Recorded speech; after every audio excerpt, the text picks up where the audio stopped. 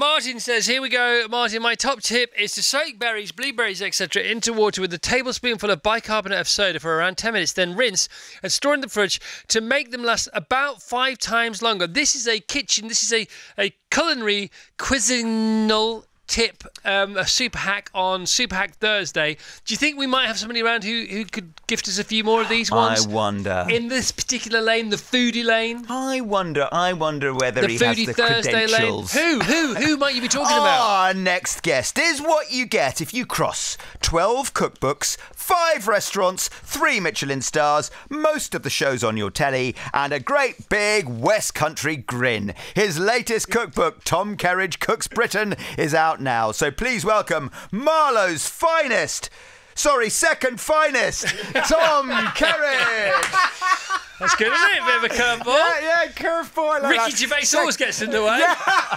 I presume that's who you're referring to. There are others. How are you, mate? I'm very well, thanks. What's a West Country grin? What's that? Ah, what you've got there. All right. All right. Yeah. All right. Tom Kerridge Cooks Britain, a journey through the best of British food. Did you hear that? The tip about prolonging the blueberries, the one that you just read out. Blueberries. Do you recognise that? No, I've never heard that before in my life. Only because generally in restaurants and pubs you kind of buy what you need every day, so you get deliveries every day. So I've never had to wash them in bicarbonate soda and leave it. It's not something that I normally do with fruit. Yeah, also, blueberries. Why do you want to prolong their fridge life by 5 times? Surely blueberries. You get some blueberries. You just eat the blueberries. Maybe a day, maybe 2 days. Put them in the freezer, frozen blueberries in a smoothie, because that cools the smoothie like ice cubes would, and you get the blueberries in there. Exactly. Or jam. You make jam. Make jam. But all this bicarb. What's going on? What are you? A blueberry collector? What's going on with this? A blueberry collector. Do you have any soup hacks for us? Kitchen hacks? To be honest, no. They're always like. Tom's book is out now. Good luck, everyone. In terms of kitchen hack, what I generally, I always try to find the simplest things. Like you're always trying to solve problems.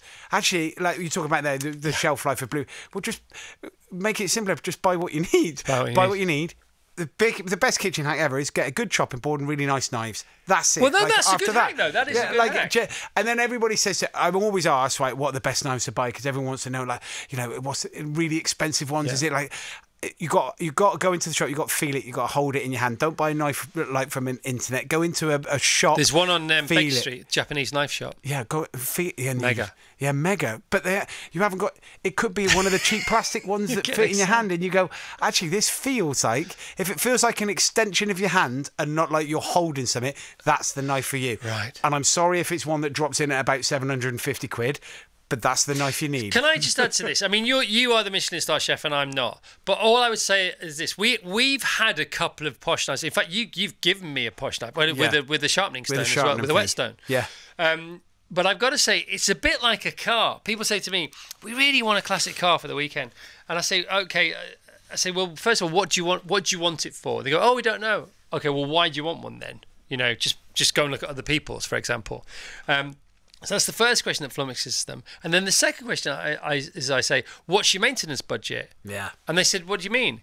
I said, well, buying it's one thing, but depending on what, you can buy a low maintenance, so say you buy an old Triumph Spitfire or something like that, 0 maintenance really, maybe a few quid now and again. But you buy anything that's slightly digital, slightly sort of mid-90s going into the noughties, the service, buy that car at the wrong time, the service bills are going to be through the roof. Yeah. It's the same with knives. You've got to look after You've got to look after them, man. Otherwise it don't work. So it doesn't matter how much you pay. If you bought a £750 knife and it's blunt, it ain't going to chop anything.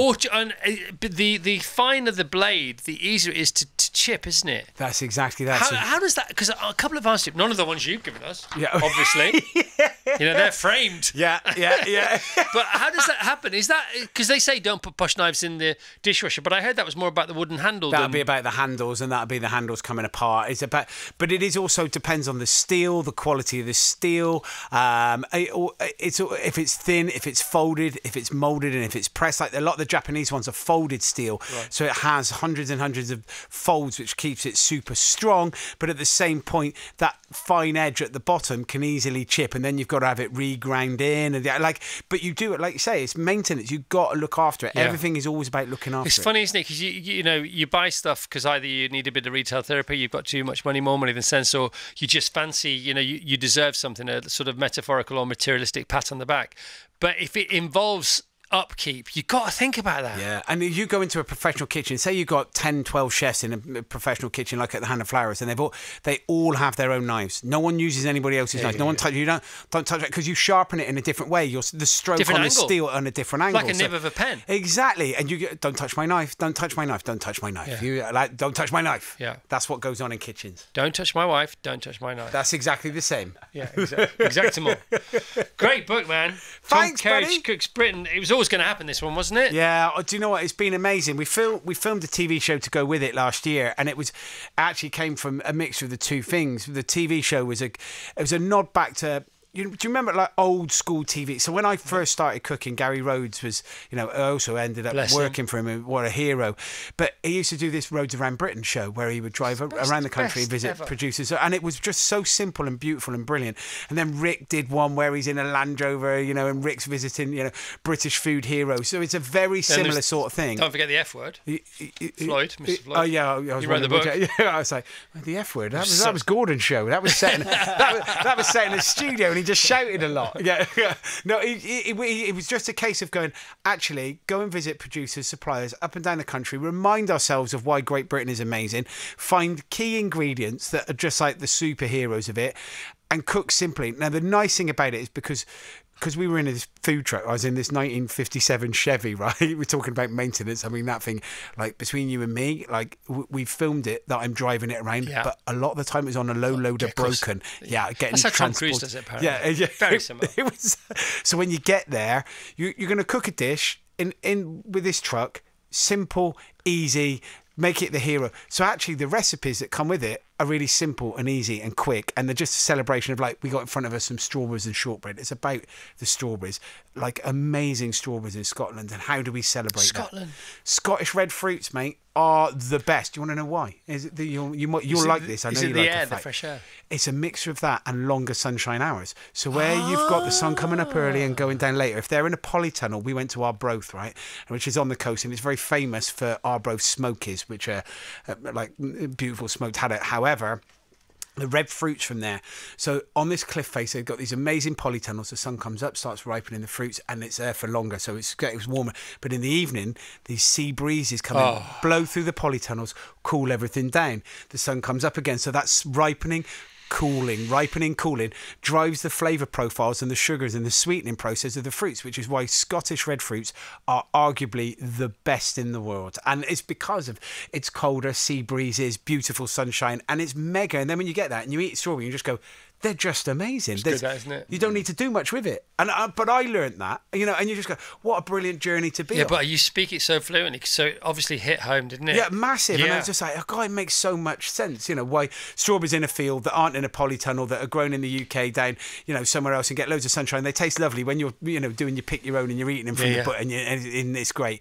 But actually, the reality of it is, how do you dry? And it's the same strawberry, but just longer sunshine, cold sea breeze. Yeah, I think when Mother Nature is your executive farmer, you're in good hands, aren't you? Yeah, and that's absolutely. what we're eating the seasons. I know. Look, we are guilty as anybody else as getting plastic packs of mango from Sainsbury's, in December. Yeah, we all do it now. We shouldn't do it, but we do it. But if we could stick to seasonal, and no better seasonal country on the planet than the United Kingdom. No, I know, it's amazing, isn't it? We got 4 defined seasons, and they really have. And if you think about the food and the produce, so if you think of France, right? France is some of the most amazing food in the world, but that's regional, right? So French food is amazingly regional. You've got North Normandy, where you've got butter and apples, and a bit like the south coast of England. Then you've got the Alpine region, then you've got Mediterranean, and then you've got, West Coast fish and all that. But actually, the UK, we're not that regional in terms of produce. What we are is seasonal. And, when you come through for the winter, where you've got the root vegetables and you think of slow braising and cut, but then spring, there's nowhere else better for spring asparagus. Right now, it's coming right to the end of the season, but it is just the most amazing. The English asparagus is the best in the world.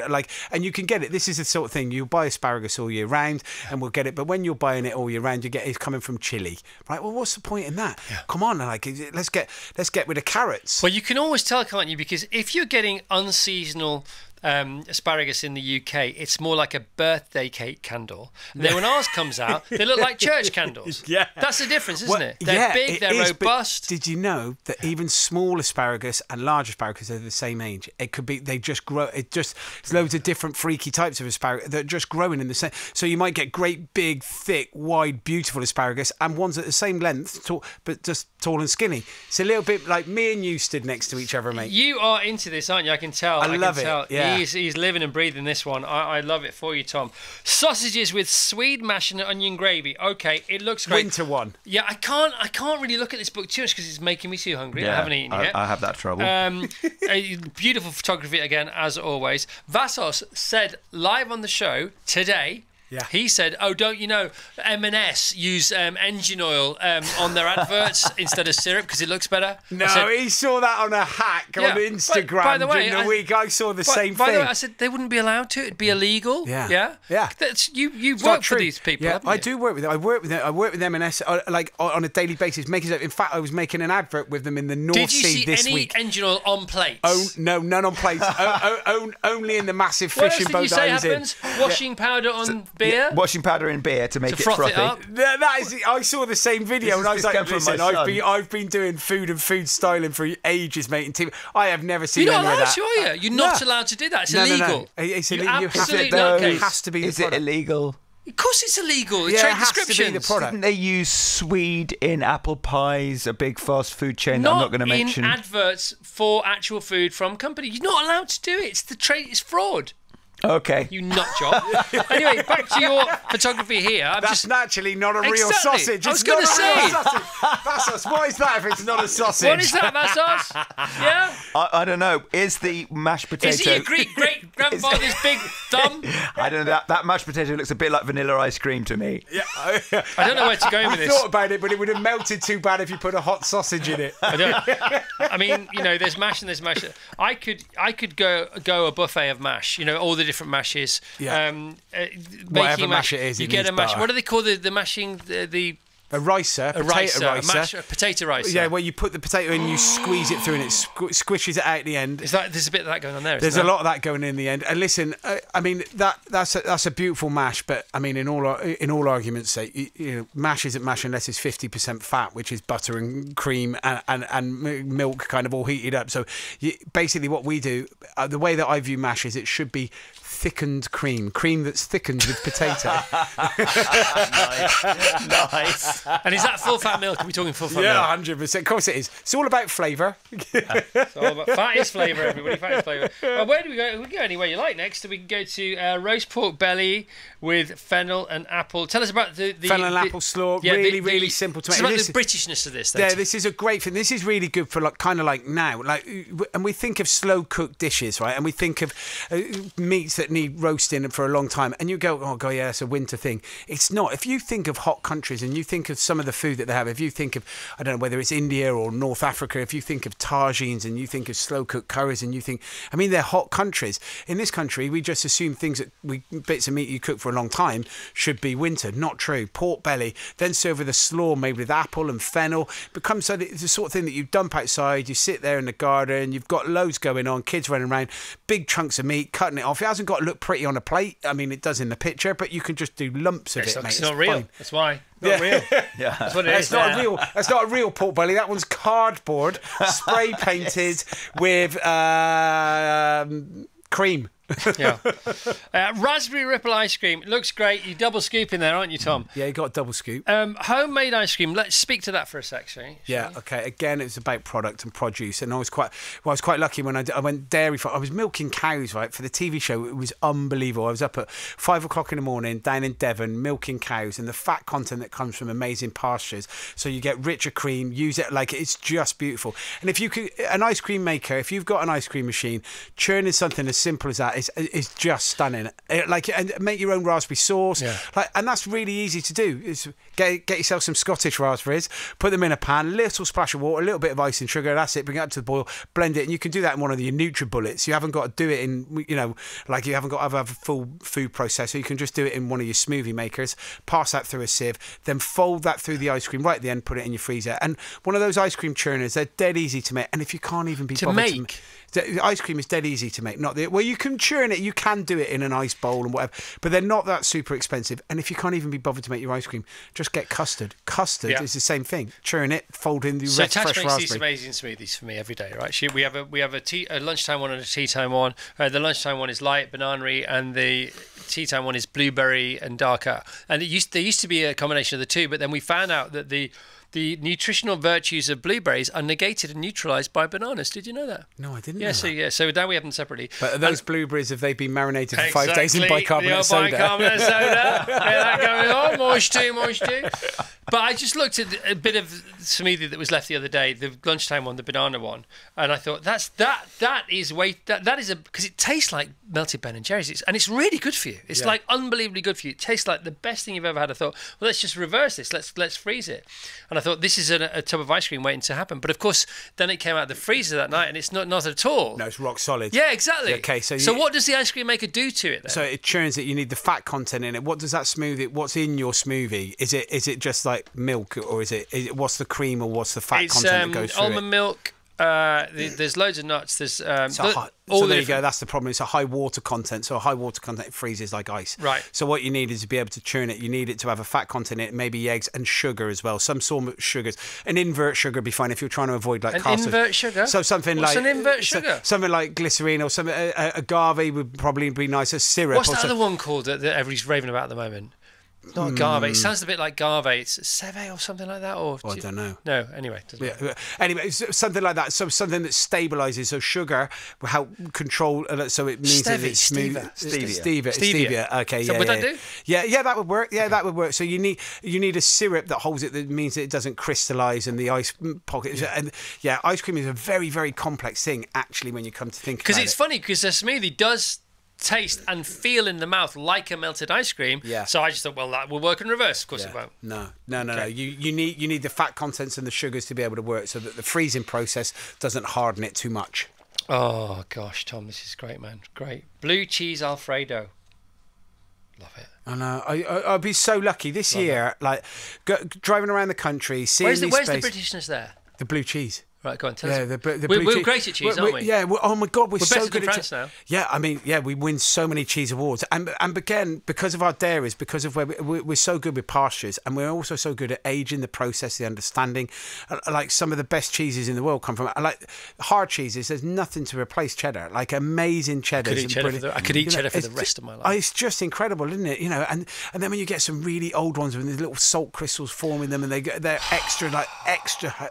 extra sharp, when they got that massive kick to it. Cheddar British cheeses are celebrated across the world globally. They are the best. Everyone again thinks of France and those French cheeses, and because that's regional, but actually in the UK we're very, very good. Soft cheeses, kind of like brie style ones, we're really good at. Blue cheese. Stilton. Bishop. Look at Stilton. Stinking Bishop.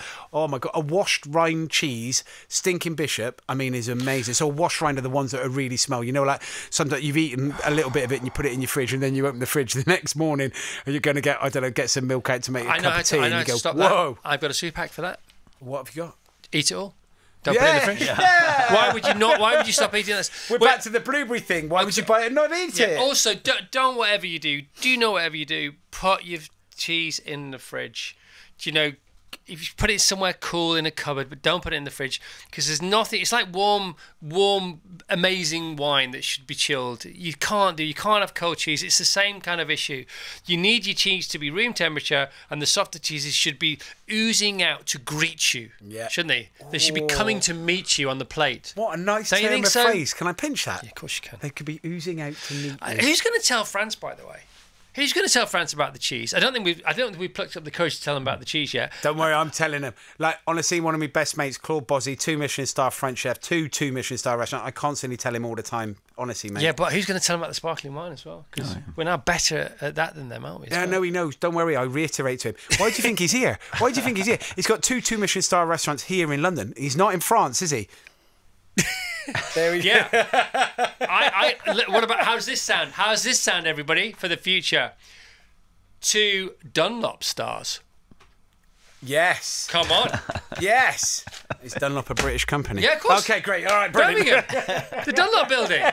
I love the Dunlop dart, don't you? Yeah. All right, Tom, it's a great book, man. Great show. You can still catch up on the show because you can nowadays and everything. It doesn't start. It starts at the beginning of July. Oh, it's the adverts I've been watching. Yeah, it's the adverts. We have a lot of that going on. There is exactly the same. The producers, the people that we're visiting, but this show starts at the beginning of July. Apologise. Tom Kerridge Cooks Britain, the book and the show. The book is the precursor to the show. The show hasn't been on yet. I've just seen it in my imagination. I do apologise.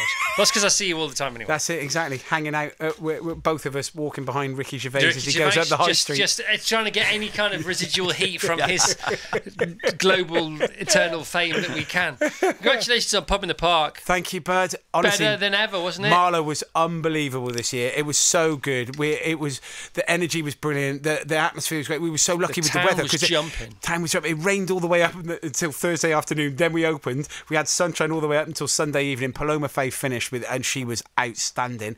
And then Monday it started raining again. So we were so lucky. And the same's going to happen in Chiswick. It's going to happen in Reigate, and it's also going to happen in St Albans. Sunshine, Pub in the Park, and there's tickets still available. Okay, come and see Sunshine Jealous guaranteed, Soul. or Tom will give you the money back himself.